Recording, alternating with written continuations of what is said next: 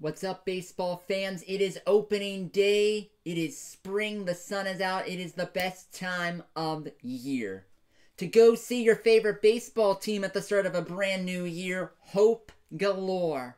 Get your tickets from SeatGeek.com and use the code JoeyWagner. That is JoeyWagner. It is right here to my left. All you got to do is use the code and save 20 bucks. Have a great time at the ballpark. Hello, everybody. Welcome in here to the Truth Serum. Click that like button. Give us a thumbs up if you're brand new. Subscribe to the channel, everybody. Appreciate all of you. And thank you so much for watching the post-game press conference tonight. Caitlin Clark at it again.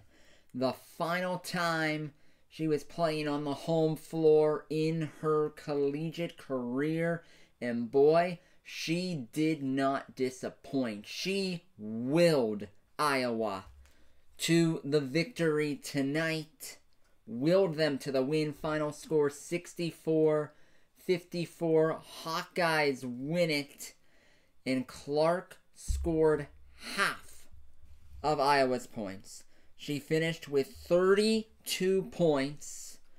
Was not the best of nights shooting from the floor, but it was good enough. 8 of 22 from the field, including 5 of 14 from 3.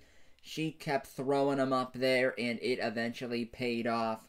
Massive game for Caitlin Clark as Iowa winning the second round matchup over West Virginia by 10. The game was actually tied about halfway through the fourth quarter. West Virginia tied the game, and the outcome was in doubt. At a time here, it looked like Caitlin Clark's collegiate career was going to end in Iowa City. Thankfully, it did not, and she showed tonight why she's the face of women's college basketball and the best player in the sport. 32 points, 8 rebounds, 3 assists, did it all.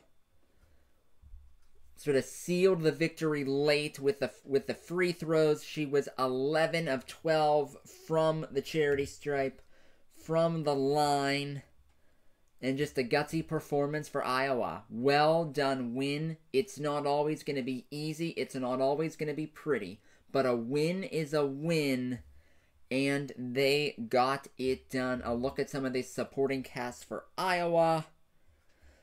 Looking here, the Hawkeyes had no points from their bench. None. Only 2 other players who were in double figures other than Clark. Altfurter, the guard, with 13 points.